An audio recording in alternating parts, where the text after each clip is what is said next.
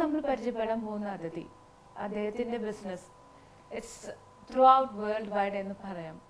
കാരണം എന്ന് വെച്ച് കഴിഞ്ഞാൽ അദ്ദേഹത്തിൻ്റെ ഫീൽഡിൽ ചെയ്യുന്ന main core business is related to that. എന്തായിരുന്നാലും അദ്ദേഹത്തിനെ പരിചയപ്പെടുത്തുന്ന മുന്നതായിട്ട് today I am just taking this privilege to invite mister MD Warrier. Bin Eid Admin Services General Manager ആണ് അദ്ദേഹം.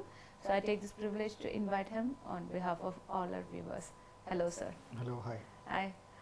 So let's start from your childhood. നാട്ടിൽ എവിടെയാണ് സ്വന്തം സ്ഥലം?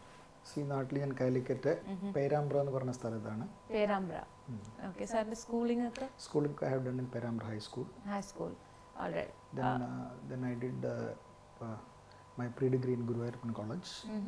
കുറച്ചു കാലം പട്ടാമ്പി കോളേജിൽ ഗ്രാജുവേഷൻ കഴിഞ്ഞു. Then I did my post graduation in Mumbai. Mumbai.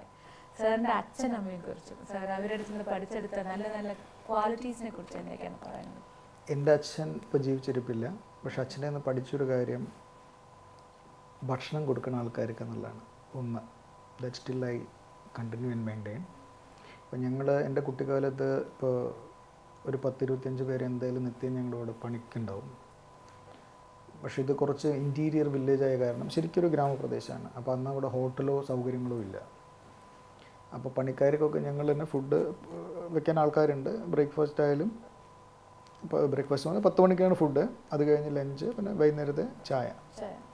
അപ്പോൾ പണിക്കാർക്ക് ഒരാൾക്കെങ്കിലും അച്ഛൻ്റെ കൈ കൊണ്ട് ഫുഡ് വിളമ്പി കൊടുത്തിട്ട് അച്ഛൻ ഭക്ഷണം കഴിക്കാനിരിക്കും. അപ്പോൾ അന്ന് എനിക്ക് തോന്നിയിരുന്നു ഇതിൻ്റെ എന്താ ആവശ്യത, നമ്മുടെ വീട് നമ്മുടെ സൗകര്യങ്ങൾ എന്തിനാ അച്ഛനെ ചെയ്യുന്നതെന്ന്. പിന്നെ എനിക്ക് എന്നിട്ട് മനസ്സിലായില്ല. അപ്പോൾ ഒരു തവണ ഞാൻ ചെന്നപ്പോൾ അച്ഛൻ്റെ പ്രായത്തിലുള്ള ഓൾമോസ്റ്റ് ഒരു 75 വയസ്സ് ഒരാൾ പറഞ്ഞു, ഇപ്പോൾ ആരും ഞങ്ങളോട് ഭക്ഷണം കഴിച്ചോന്ന് ചോദിക്കില്ല, അവരെ വയറ് നിറഞ്ഞു കഴിഞ്ഞ് സമയമുണ്ടെങ്കിലേ ചോദിക്കുള്ളൂ. അപ്പോൾ അച്ഛനുണ്ടായിരുന്ന സമയത്ത് ഞങ്ങൾക്ക് ഭക്ഷണം തന്നിട്ട് അച്ഛൻ കഴിക്കുള്ളൂ എന്ന്.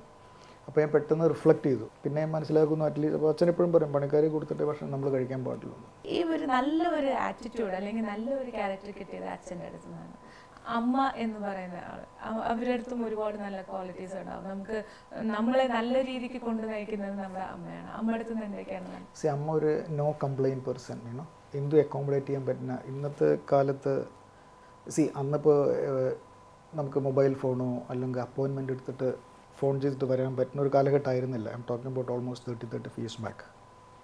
അപ്പോൾ ആരെങ്കിലും വീട്ടിൽ വരികയാണെങ്കിൽ വാത്സല്യത്തോടു കൂടി ഫുഡ് കൊടുക്കാനും ഒരാൾ എക്സ്ട്രാ വന്നാൽ വന്നത് ഭാരമായിട്ട് കണക്കാക്കാതെ വളരെ താല്പര്യത്തോടു കൂടി അവർ എന്ത് വേണം സ്നേഹത്തോടു കൂടി. അപ്പോൾ ഞാൻ അമ്മയിൽ കണ്ട ഒരു ക്വാളിറ്റി, അമ്മ ഫുഡ് വിളമ്പുമ്പോഴും അത് അന്യർ കാണാൻ കൂടി അതിൽ വാത്സല്യം കലർത്തിയിട്ടാണ് കൊടുക്കാറ്. അതൊന്നും കാണാറില്ല എവിടെയും.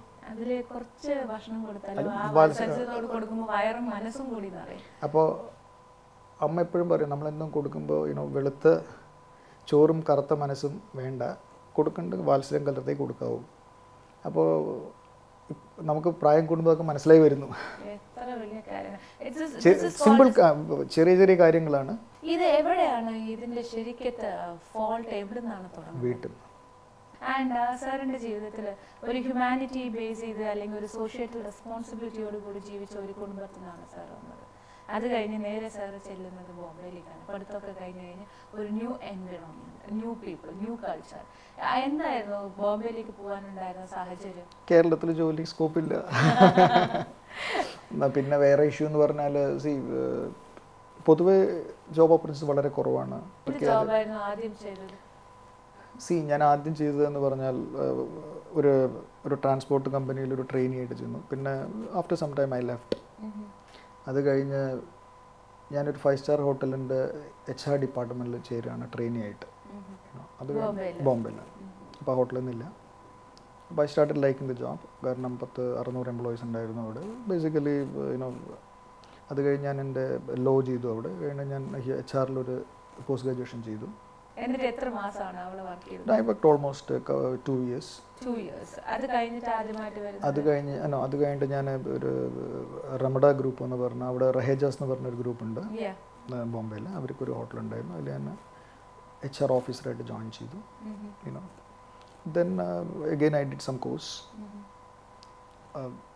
പിന്നെ I become the HR manager there. അന്ന് HR മാനേജർ എന്നല്ല, പേഴ്സണൽ മാനേജർ എന്നാണ് അന്നത്തെ ടെർമിനോളജി. അത് കഴിഞ്ഞ് then I joined Holiday Inn group. മുംബൈയാണ്. അവർക്ക് 3 ഹോട്ടൽ ഉണ്ടായിരുന്നു. ഒന്ന് ഹോളിഡേ ഇൻ മുംബൈ, പിന്നെ മജോഡ, ക്ലാരറ്റ് ജസ്. അപ്പോൾ എൻ്റെ In Sharjah, I was there. Okay. As a personal human being, you said what are the qualities you have now, and I have understood a little of good qualities from as a professional. MD Warrior എന്ന് പറയുന്ന വ്യക്തിയുടെ അടുത്ത് because ഒരു രമത ഗ്രൂപ്പിൽ work ചെയ്തത് കഴിഞ്ഞ് holiday ഇന്നിൽ കയറി and everywhere you had A hierarchy. ആ ഹൈറാർക്കി ലെവലിലേക്ക് റീച്ച് ചെയ്യുവാൻ തീർച്ചയായിട്ടും നമ്മളിപ്പോൾ professionally we should have some good principles and policies. What was that you maintain in your career? See, first of all, I was very sincere. പിന്നെ hard work, പിന്നെ ലേണിങ്ങിൽ എനിക്ക് എപ്പോഴും ഭയങ്കര ഇൻട്രസ്റ്റ് ആയിരുന്നു. എപ്പോഴും ഫോർ എക്സാമ്പിൾ അന്ന് ഹാർവാർഡ് ബിസിനസ് റിവ്യൂ ഒക്കെ subscribe ചെയ്യുന്ന ആൾക്കാർ വളരെ കുറവാണ്. Number when I started my career. അപ്പോൾ I asked, in fact I influence my management to subscribe it. Those days I M telling in the sense അപ്പോൾ അപ്പോൾ എപ്പോഴും ഞാൻ വായന അല്ലെങ്കിൽ പ്രൊഫഷണൽ അഡ്വാൻസ്മെൻറ്റിന് അല്ലെങ്കിൽ സെൽഫ് ഡെവലപ്മെൻറ്റിന് വേണ്ടിയിട്ട് I have invested lot of money. I have been always doing it.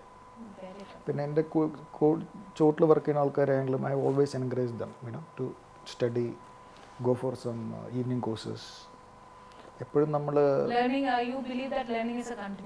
It's A continuous process. എപ്പോഴും ഞാൻ പറയാം, ഇപ്പോൾ ഒരാൾക്ക് 20 years എക്സ്പീരിയൻസ് ഉണ്ടെങ്കിലും if he does not learn, he is just repeating experience. He will not, it will not take him anywhere. He should update himself as like technology.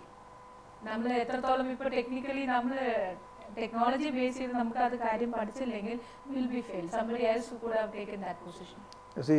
അന്ന് for example ഇന്നത്തെ ചില കുട്ടികളൊക്കെ വളരെ ഭാഗ്യമുള്ള കുട്ടികൾ, ഇന്ന തലമുറ ഐ വുഡ് സേ, ധാരാളം opportunities, online courses, ഇഷ്ടമാതിരി evening courses, help ചെയ്യാൻ പറ്റുന്ന പാരൻസ്, ഫിനാൻഷ്യലായിട്ടും കുറച്ചുകൂടെ ഹെൽപ്പ് ചെയ്യാൻ പറ്റുന്ന പാരൻസ്, എന്തുകൊണ്ടും. പക്ഷേ അവർ ഉപയോഗിക്കുന്നത് മാത്രം. അന്നത്തെ കാലത്ത് ഈവനിങ് കോഴ്സസിൽ എന്ന് പറഞ്ഞാൽ വളരെ കുറച്ച് കോളേജസുകളേ ഉള്ളൂ. പിന്നെ ഡിസ്റ്റൻസ് കണ്ടമാനം ട്രാവൽ ചെയ്യണം. അങ്ങനെ പല ഹിൻഡ്രൻസും ഉണ്ടായിരുന്നു. ഇന്ന് കാര്യങ്ങൾ അങ്ങനെയല്ല. ഇപ്പോൾ ഈ തലമുറ വളരെ ഭാഗ്യം ചെയ്ത തലമുറയാണ്. ധാരാളം കോമ്പറ്റീഷൻ ഉണ്ടെങ്കിലും ഓപ്പർച്യൂണിറ്റീസ് ആർ ഇൻ അബണ്ടൻസ്. അപ്പോൾ ഞാൻ ഗൾഫിലേക്ക് വരാൻ കാരണം എൻ്റെ ഒരു ഫ്രണ്ട് ഉണ്ട്, ജോസ് പാലാട്ടി എന്ന് പറഞ്ഞിട്ട്. ഇപ്പോഴും പുള്ളി ദുബായിലുണ്ട്. അപ്പോൾ ഞങ്ങൾ ബോംബെയിൽ ഉണ്ടാകുമ്പോൾ we were doing our HR and personal management course together. പുള്ളി ഇവിടെ വന്നപ്പോൾ എന്നോട് പറയും, താൻ എന്താ ബോംബെ ചെയ്യുന്നത്, ജസ്റ്റ് കം ഹിയർ. അങ്ങനെ അന്നത്തെ ഒരു എക്സാമ്പിൾ പറയുകയാണെങ്കിൽ, ഞാൻ ഇവിടെ വരുമ്പോൾ പുള്ളിയുടെ wife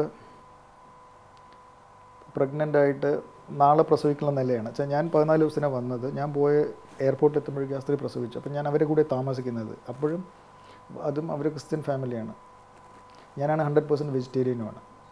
I don't take any. അപ്പോൾ എനിക്ക് വേണ്ടി വെജിറ്റേറിയൻ ഫുഡ് ഉണ്ടാക്കുക, അത് വാത്സല്യത്തോടു കൂടി. അപ്പോൾ ആ ഫ്രണ്ട്ഷിപ്പിനും, അപ്പോൾ എനിക്ക് മടിയായിരുന്നു. അപ്പോൾ എന്തായാലും ഞങ്ങൾക്ക് ഫുഡ് ഉണ്ടാക്കണം. അത് ഇന്നും ഇപ്പോൾ നാട്ടിൽ എപ്പോൾ ചെന്നാലും വളരെ വെൽക്കം ആയിട്ടുള്ള. അപ്പോൾ എനിക്ക് രാത്രി 2 മണിക്ക് വേണമെങ്കിൽ ഒരു അപ്പോയിൻമെൻ്റ് ഇല്ല, ജോസിൻ്റെ വീട്ടിൽ ചെന്ന് ബെല്ലടിച്ചാലും എന്താ പറയുക, ചിരിച്ച മുഖത്തോടു കൂടി വാത്സല്യത്തോടു കൂടി നമ്മൾ സ്വീകരിക്കും. പക്ഷെ അങ്ങനത്തെ ഫ്രണ്ട്ഷിപ്പ് ഇല്ല എന്നുള്ളതാണ് ഇന്ന്. അത് വിചാരിച്ച് ഞങ്ങൾ എല്ലാ ദിവസവും there are weeks we don't talk. Anyways, coming back to your professional life, ബോംബെയിൽ കുറച്ച് കാലം ജീവിച്ചു. അത് കഴിഞ്ഞ് ഫ്രണ്ട് ഇങ്ങോട്ടേക്ക് വിളിച്ചു വന്നു. So when was the first time you came to abroad? I came in 92 September 2 വന്നത്. Then I went back and I came back to pick up a job in 92 November. ഞാനിവിടെ എത്തിസലത്തിലായിരുന്നു ജോയിൻ ചെയ്തത്, Abu Dhabi. I was in the HR department. Then I worked 2 years. പക്ഷെ എനിക്ക് എൻ്റേതായിട്ടൊരു business തുടങ്ങണമെന്നും മനസ്സിലുണ്ടായിരുന്നു. Then I set up my own consulting firm. And you are the first entrepreneur from your family? You can say yes. Okay. And ആദ്യമായിട്ട് you worked in hospitality industry and then you came here, you worked for Etisalat. But the profile of the job was almost the same. It was again recruitment. So only the industry മാത്രമേ മാറിയിട്ടുള്ളൂ. And then when you started the concern, it was 1995 when you started it. November 1995. 1995 November. അന്ന് പാർട്ട്ണർഷിപ്പിലാണോ തുടങ്ങുന്നത്? അല്ല, എനിക്കൊരു sponsor ഉണ്ട്. You need a local sponsor. ഇപ്പോൾ 95 to 2013 you are running a business. Yeah. From an employee to an employer, what was the transition? What are the difficulties you felt at that time? ഞാൻ സിമ്പിളായിട്ട് പറഞ്ഞാൽ ഞാൻ എപ്പോഴും പറയും, ഒരു employee ആകുമ്പോൾ നമ്മൾ ഒരു ഇഷ്ടിക ചുമക്കുന്ന തല്ലയിൽ. When you are N employer you have to ഒരു 10 ഇഷ്ടിക ചുമക്കണം. You have financial responsibility, legal responsibility, you are responsibility towards the staff. അപ്പോൾ 2 വിധത്തിലും വർക്ക് ചെയ്യണം. പലരും എൻ്റെ അടുത്താണ് എത്രയോ ആൾക്കാർ ഒന്ന് പറയാം നമുക്ക് ബിസിനസ് ചെയ്യാം, അത് ചെയ്യാം. അപ്പോൾ ഈ you need to work extraordinary when you're getting into business. If you want to become a person who create employment, that means a lot of commitment. You should be a no complaint person, number one. കാരണം നമ്മുടെ time നമ്മുടെ കയ്യിലല്ല. ചിലപ്പോൾ cash flow correct ഉണ്ടായിക്കൊള്ളണമെന്നില്ല, പല ഇഷ്യൂസും ഉണ്ട്. പക്ഷേ അത് വിചാരിച്ച് ആൾക്കാർ പേടിച്ച് മാറി നിൽക്കരുത്. പക്ഷേ ആര് ബിസിനസ്സിൽ ഇറങ്ങുമ്പോഴും ജോലി ചെയ്യുന്നതിനേക്കാളും എത്രയോ എനർജി ലെവലും വേണം.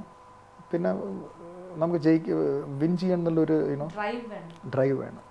സാർ പറഞ്ഞ മാതിരി എംപ്ലോയിന്ന് എംപ്ലോയറായി ട്രാൻസ്ഫോം ചെയ്യുമ്പോൾ ഒരു ഇഷ്ടിക ചുമക്കുന്ന സ്ഥലത്ത് 10 ഇഷ്ടിക ചുമക്കേണ്ടി വരും. ഭാരം കൂടുകയാണ് ചെയ്യുന്നത്. പക്ഷെ ഭാരം കൂടുമ്പോഴും നമ്മൾ മറ്റുള്ളവർക്ക് സാലറി കൊടുക്കുമ്പോൾ ആ ഒരു feeling, it's A great feeling. അത് മാത്രമല്ല, ഞാൻ എപ്പോഴും പറയാറുണ്ട്, ഇപ്പം എൻ്റെ കൂടെ ഒരു 15 എംപ്ലോയീസ് ഉണ്ടെന്ന് വിചാരിച്ചോളൂ. 15 ഡയറക്റ്റ് എംപ്ലോയീസ് ആണെങ്കിൽ അവരുടെ ഫാമിലി എടുക്കുകയാണ് 15 × 4 60 ഡയറക്റ്റ്, ഓൾമോസ്റ്റ് ഡയറക്റ്റായി. അപ്പോൾ ചിലപ്പോഴും ഞാൻ ആലോചിക്കാറുണ്ട്, ഇപ്പോൾ ലുലു ഗ്രൂപ്പ് ആയാലും യൂസഫ്ലഡ് ആയാലും റിലയൻസ് എത്രയോ തൗസൻഡ്സ് ഓഫ് എംപ്ലോയീസിനാണ് അവർ ഫീഡ് ചെയ്യണത്. It's A great thing. കാരണം ഇന്നത്തെ കാലത്ത് അതൊരു ഒരു ചെറിയ അച്ചീവ്മെൻറ്റേ അല്ല. V R A management consulting and executive search firm. അപ്പോൾ ഞങ്ങൾ മെയിൻലി 5-star ഹോട്ടലിലേക്ക് വേണ്ടി റിക്രൂട്ട് ചെയ്യുന്നു, ഹോസ്പിറ്റാലിറ്റി ഇൻഡസ്ട്രിയിലേക്ക് എന്ന് പറയാം. So my 85% clients R hospitality segment, 15% R government entities, other MNCs. അപ്പോൾ ഫോർ എക്സാമ്പിൾ, ഇപ്പോൾ റെമഡിക്ക് ഒരു GM വേണം. So client approaches, V provide whether it could be Egyptian or it could be American or it could be German. V work as per the clients requirement. അപ്പോൾ I source from world wide.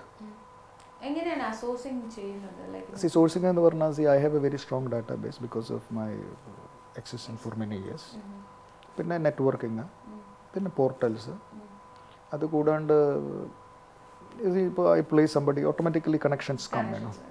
അപ്പോൾ human communication is very very important. പിന്നെ നമ്മൾ ഇവിടുത്തെ management structure എന്ന് പറഞ്ഞാൽ I have A leadership search division which takes care of GMs, CEOs upwards. Then we have an executive search division, middle management upwards, and junior level we do it. പിന്നെ എന്താണെന്ന് പറഞ്ഞാൽ, in terms of client base, I cover almost 20% of the globe. In terms of candidate base, I may cover around 70% of the globe. That means I will have at least around 150 to 160 nationalities in my database. That includes British, Egyptian, American, German, Indian, Sri Lankan, any nationality of that kind. Who will recruit these people and what will be the standard kind of questionnaires എന്തെങ്കിലും വെച്ചിട്ടുണ്ടോ? എങ്ങനെയാണ്, എന്ത് പാരാമീറ്ററിലാണ് അവർ select ചെയ്യുന്നത്? See, for example, let us say recently I have recruited GM for Ramada Muscat. Client will tell us, this is they either want an Arabic speaking person or they want they give the years of experience. But we look at the person who has been consistent. We don't look at people who jump jobs. Okay. And for example, age limit nokum, then we do a lot of reference checking. How this person is, but still we can go wrong. There is no guarantee at all. Human. Yeah, you don't have a machine to get into somebody's heart and check. That's right. So I always tell employees, we can be 80% right.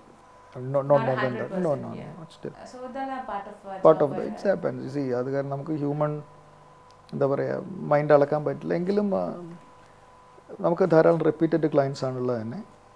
ഒരു 95% of my clients R repeated. ഞങ്ങൾ വല്ലാതെ marketing ഒരു കമ്പനിയല്ല. എൻ്റെ business വരുന്നത് മിക്ക reference through word of mouth ആണ്. ഒരു മനുഷ്യൻ്റെ ജീവിതത്തിൽ എങ്ങനെ റിയാലിറ്റിക് ലൈഫിൽ എന്തൊക്കെയാണ് ആവശ്യം എന്നുള്ള കാര്യമാണ് ഇത്രയും സാറിൻ്റെ ലൈഫിൽ നിന്നും സാർ കണ്ട്, സാറിൻ്റെ സാഹചര്യത്തിൽ നിന്നും, സാറിൻ്റെ പ്രൊഫഷണൽ ജീവിതത്തിൽ നിന്നും പേഴ്സണൽ ജീവിതത്തിൽ നിന്നും സാർ ഗുരുവിൻ്റെ അവിടെ നിന്ന് പഠിച്ചെടുത്ത് മകളെ കൊണ്ടുപോയിട്ട് മറ്റുള്ളവർക്ക് ഭക്ഷണം കൊടുപ്പിക്കുക, അവിടെ നിന്ന് ഇമോഷണൽ ഫീലിംഗ് എന്താണ് പഠിപ്പിച്ചത്. All these things are needed for a human being. It's ഒരു സിംഗിൾ അഡ്വൈസിൽ ഒതുങ്ങുന്നതല്ല, ബട്ട് റിയൽ ലൈഫിൽ നിന്ന് എന്തൊക്കെയാണ് കിട്ടുന്നത്. That is what I got from U. ലൈഫിൽ ഇന്നത്തെ ചെറുപ്പക്കാർ പഠിക്കേണ്ടത് പേരൻസിനെ സ്നേഹിക്കാനും റെസ്പെക്ട് ചെയ്യാനും പഠിക്കുക. Number 1. Then life will be at least smooth. പിന്നെ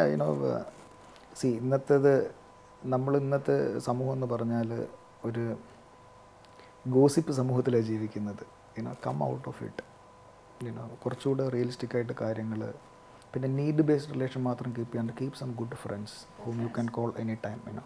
പിന്നെ സെൽഫ് ഡെവലപ്മെൻറ്റ്, കാരണം we have to give something back to the society always. അപ്പോൾ പിന്നെ സെൽഫ് ഡെവലപ്മെൻറ്റ്, എഡ്യൂക്കേഷൻ വളരെ ആവശ്യമാണ്, അത് ഏത് ഏജിലായാലും. And don't waste things. Thank you so much for your Thank you. time. So thank you.